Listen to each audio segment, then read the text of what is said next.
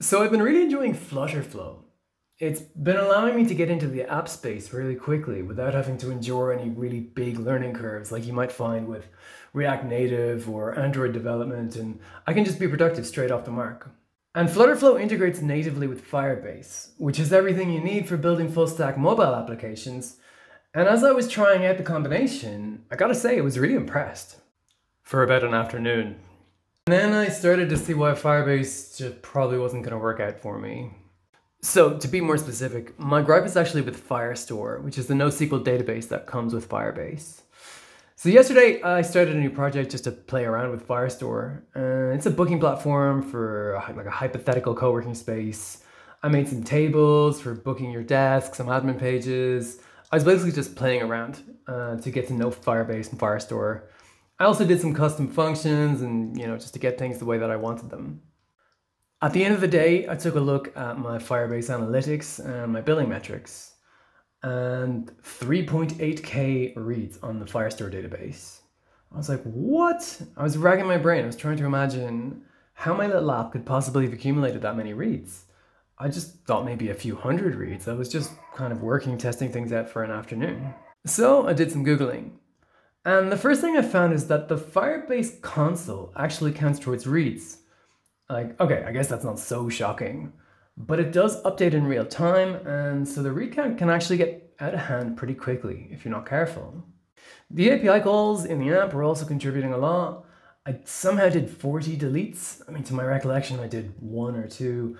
I didn't really feel like spending the whole night analyzing where all of the different reads and deletes were going. The fact is, it seemed to me that if I was going to use Firestore as my primary database, it was probably going to mean stressing about my costs blowing up. And the last thing you want is to be stressing over the fact that your app might be successful. The other thing about Firestore is that you're stuck using a NoSQL database, and if you want SQL, you can't have it. They do have a SQL offering now, but that's not available in Flutterflow yet. Supabase is the obvious alternative choice if you want to go the SQL route, so I looked into making the next trial app with Supabase. But I immediately started seeing some potential headaches. For example, push notifications seem deeply ingrained in the Firebase ecosystem in terms of Flutterflow and how it works.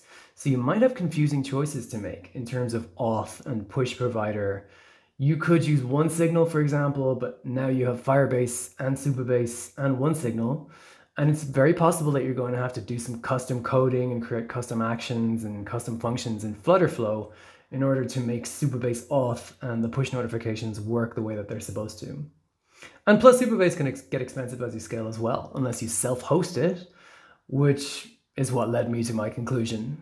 You might as well just host your own backend. Okay, now you have Firebase controlling the auth, triggering functions in the background for notifications and deep links that are all provided natively with Flutterflow, handling device tokens, which is also native and is a real pain to do by yourself. And that's all in the user model, but it's not your primary database. And so you can do all of your heavy business logic and querying on your own server. So if it's an option for you at all, my suggestion is actually to build your own API. I do my APIs in Python, use a framework called Fast API, and I set up the backend to receive the JWT token from Firebase, and then I verify it on the backend. And now you have all the custom logic that you want.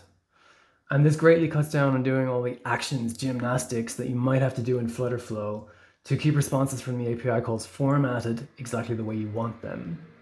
And you would still use Firebase Auth for authorization. All you have to do is send the JWT token via Flutterflow to your own custom backend and verify it there. You just add it as a simple header on the API call and you're done.